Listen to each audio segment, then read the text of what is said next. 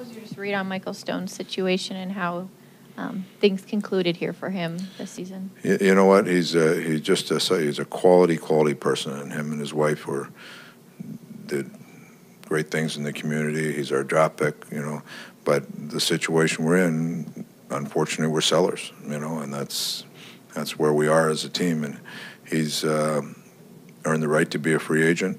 He's looking for a longer-term contract, and just where we are at the business of the game, we didn't want to go there. Now, Mike has been he's been a good teammate, real good person, and we wish him well. And that's it. The destination he's going, I think, is probably him and his family are happy about that destination. But it's never easy when you trade a player or move a player out. But that's part of the business of where we are. And good talk with Mike today, and understand that, and we have to move forward.